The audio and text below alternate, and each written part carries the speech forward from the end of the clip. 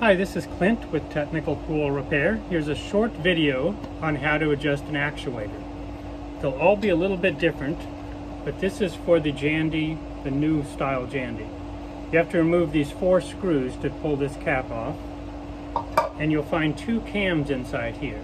The top cam is for the counterclockwise direction.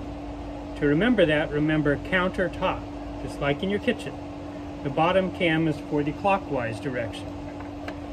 So I want this to stop in the middle right now and over here in the other position. Now this will be the default position. It always starts out default 180, but I want it to only turn 90 degrees right now.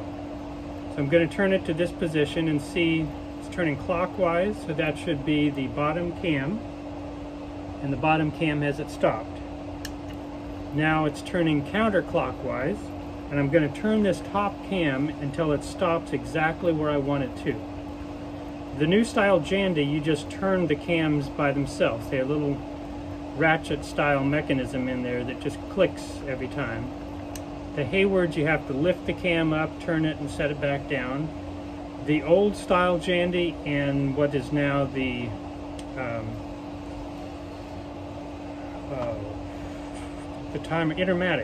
Intermatic, you have to loosen a lock nut up before you can turn them. And I believe there's still a lock nut on the Compool and the Pentair too. So I just turn the cam by hand for the top one. Countertop, it stops it right there. So we're done. Lid goes back on. 4 screws go in the corner. That's it. Put the handle back on top. Thanks a lot.